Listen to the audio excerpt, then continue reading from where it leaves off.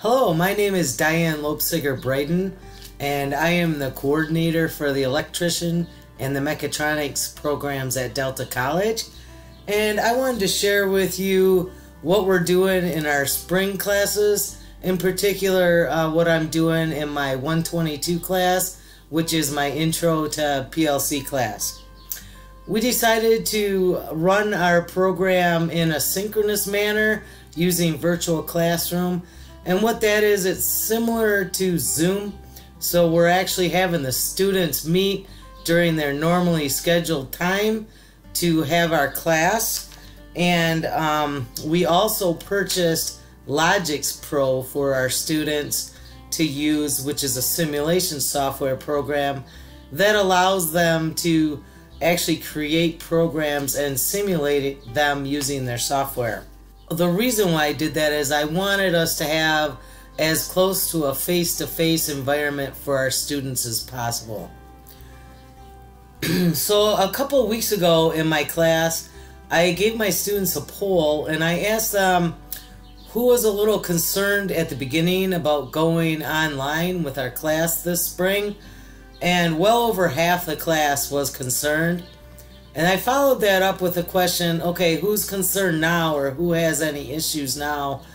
And the whole class was unanimous that they felt very comfortable with the class and they felt like they were learning a lot and were happy with their classes.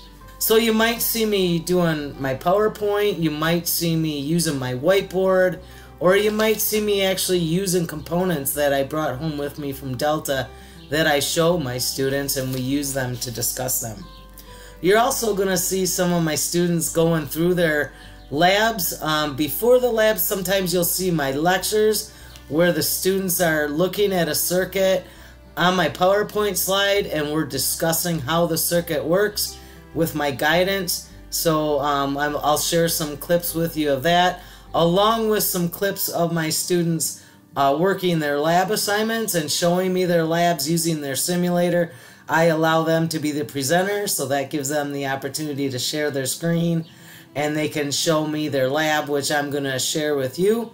There's also some, every week I have designs that my students have to do, so they actually create the designs using their simulation software and then show them to me and they get to see that their circuit works right away. So I think it's been a very positive spring semester, and I'm really happy with how the students are doing with the class. They seem to enjoy it very much.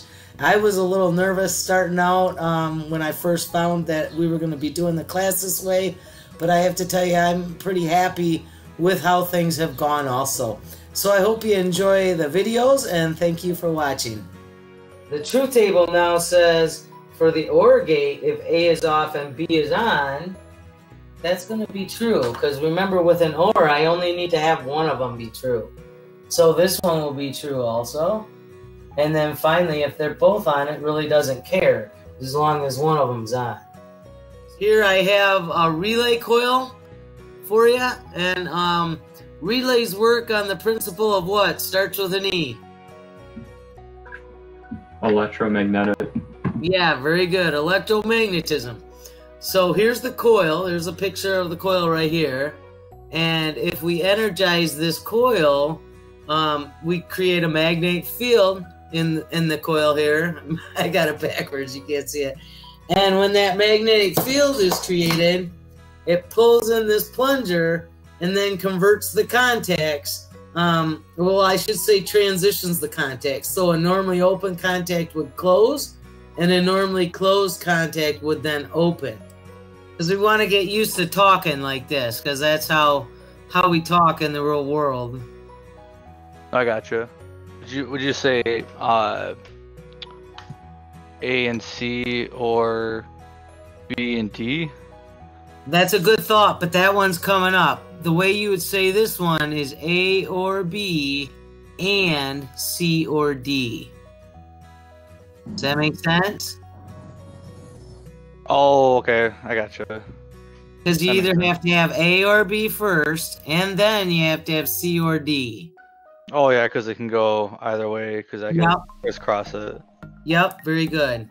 Okay. Yeah, AD could make a combination too. Yeah, good job, Gabe.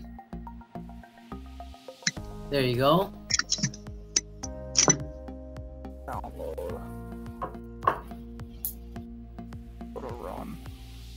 So that's switch 2 is closed, and switch 1, and they both work when they're pressed. Either one that you close, right? That works? Okay, very good, Greg. That was the third one. Yeah, I'm gonna take a second and do the next 2. Okay, very good, Greg. Anybody else ready? Anybody explain what causes the motor to go on in the top line? What do I gotta have? The low sensor switch closed. Okay, very good. And what mode am I in here? Is that a manual mode? Are you Yeah, very good. So if you're in manual mode and you have fluid, because you see in the low level, motor's gonna be on, right? Very good. Yeah. Okay. Now let's look at auto. What causes the motor to come on in auto? That'll be this line. So you need the auto contact closed. Okay.